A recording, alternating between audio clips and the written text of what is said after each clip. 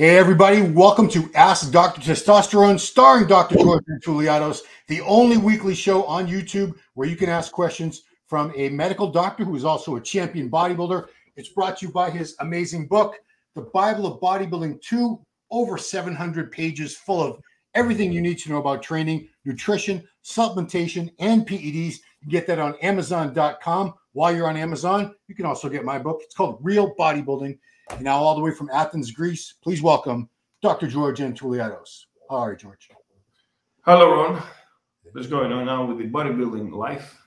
Well, I actually, before we get into the viewer questions, I have a question for you because I was just training legs with my wife and I came up with out of a rep on squats and I tore something on the outside of my good leg. Listen, you don't need more heavy squats. Come on, I just do only one plate. So here's my question.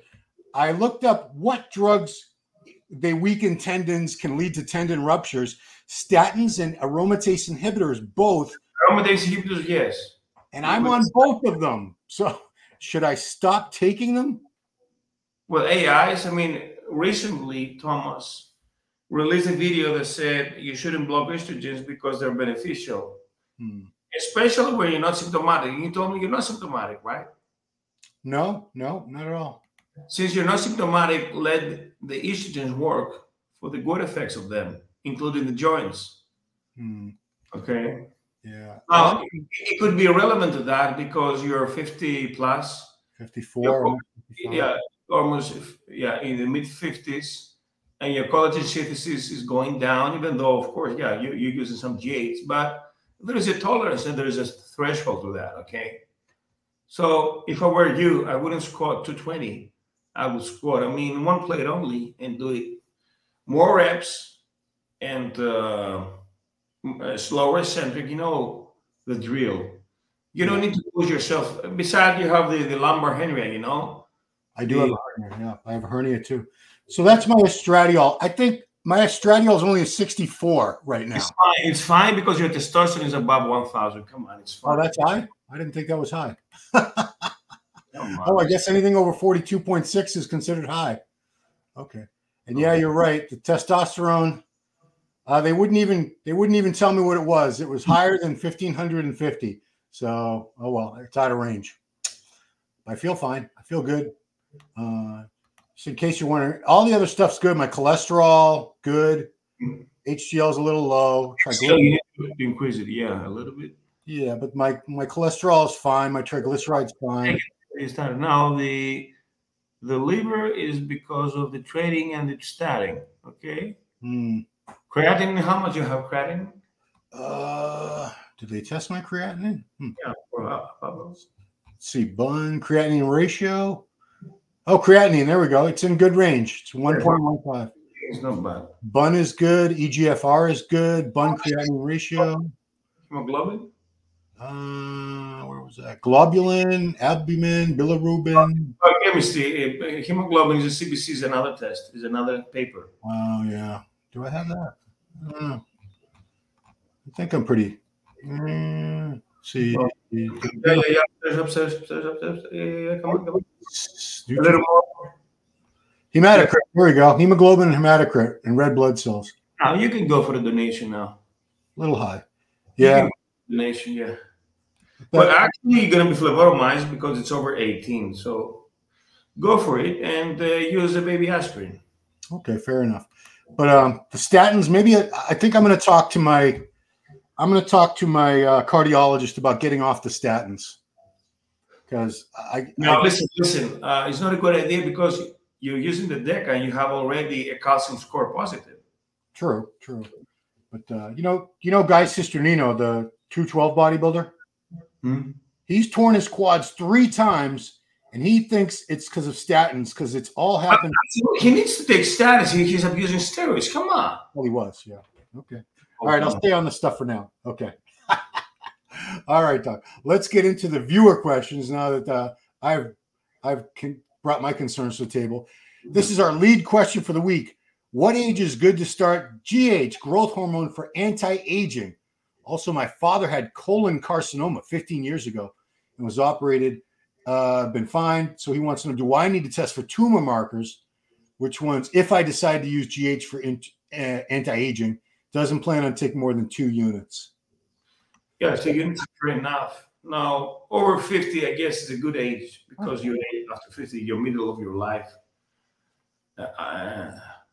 And around the tumor markers, including, apart from the PSA, the CA 19.9, which is the colonic cancer and the viscera and the liver and the pancreas. Yeah. The CEA, which is the main actually tumor marker. Okay. These are the two, and plus the PSA for men. And women have another 2 for breast and ovary. And certainly do not abuse sugar. Now, check out your A1C also. It needs to be below 5.5, close to 5, to have good insulin sensitivity. All right. And of course, don't smoke and don't drink, because smoking induces respiratory cancer and alcohol, liver cancer. So stay out of those risky factors. GH doesn't cause cancer, but it can fire up an already existing cancer. Okay. Yeah. I mean, that's what, Dennis Newman, the bodybuilder back in the 90s. Yeah. He got leukemia. Right after he became pro, and he felt it was because of the growth hormone that it sped up the process, and he would have got it later in life instead of, he was like 26, 25 years old, 26. Yeah, hopefully he was cured. Huh? Yeah. So, all right, we got a training question. We like those. My left shoulder looks way better than my right shoulder. Seems they develop completely differently, even when I train both with the same exercises, military press, side lateral raise, upright rows, face pulls, the same weight. Is that possible?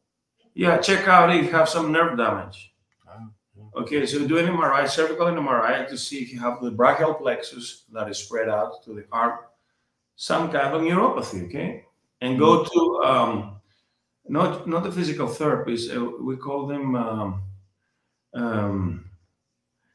there's a specialty that deals with orthopedics, neurology, and pathology. And they put you some electric current and see how you react, your muscles and the nerves, okay? Yeah.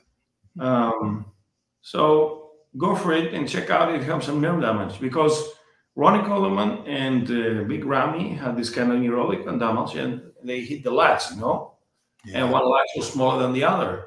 And the same goes for the triceps here that is nerved by the radial nerve, okay? Anyway, do an MRI. Yeah. I think, some asymmetry, difference between sides is kind of normal. I mean, are both of your arms and legs the same from left to right? Arms, I think. Same side? My right, it looks better, I think that one looks better. Your left one.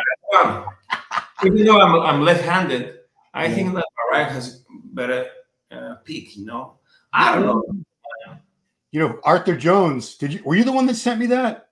About Arthur Jones saying that if you're right-handed, your left arm has to work harder. Like, I'm right-handed, and my left arm has always been bigger and better than my right, because I think I'm southpaw, so. Yeah. So you're right. Okay. All right.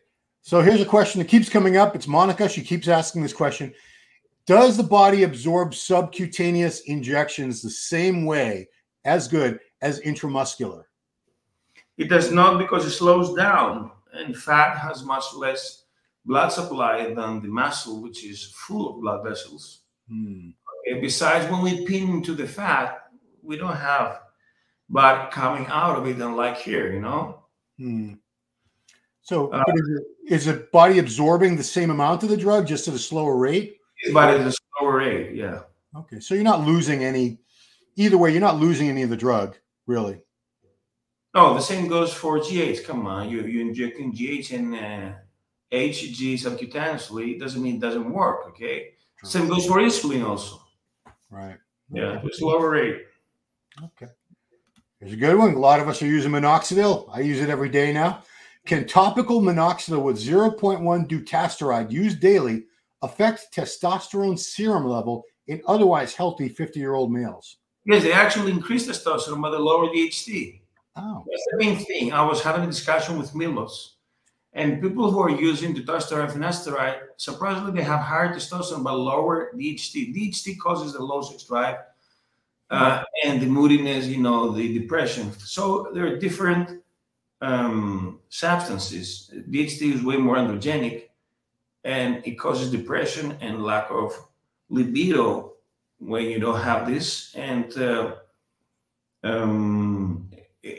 I mean, if you want to increase your sex drive, you need to take some provider, which is DHT, okay? Now, testosterone will convert to DHT, but taking DHT itself is a real deal for that. Yeah, Proviron is notoriously bad for your hair, though. So yeah, you want to stay away from it if you got male pattern baldness going on there. All right, next one is, I notice my body doesn't respond to the same steroids, AAS, in the second time I use it. Usually I double the dose, but that's very harmful, obviously. Are there any other methods to force the body to respond again to the same AAS without doubling the doses? Yes, stay out of steroids for more time in order to clear your receptors. All right. Yeah, because you've talked many times about people changing the compounds, because if you're on like a 16-week cycle, it's the same 2 or 3 compounds the whole time. You reach a certain plateau where you're not going to make any more gains. But if you change the compounds every few weeks, it sort of seems to trick the body into getting continuous results. So, but time off, a lot of people don't want to take any time off anymore. That's a problem. You might lose your gains. Anyway, we got one final question. Does low dose prescribed replacement HGH, human growth hormone, raise glucose, or is that just bodybuilders who abuse HGH? And can it help neck pain in 6 months to a year? Oh, listen, GAs may induce, under abuse, of course, more gluconeogenesis and glycemia that leads to insulin resistance. But in the long run, GAs burns the visceral fat, so it improves insulin sensitivity. Oh, okay. All right. The point is, the problem is when you abuse already GAs and you eat a lot of ice creams and cakes and stuff like that, then your A1C goes up, okay? But if you use small amount of GH, you avoid first glycemia, and then in the long run, you burn visceral fat, and your A1C goes down.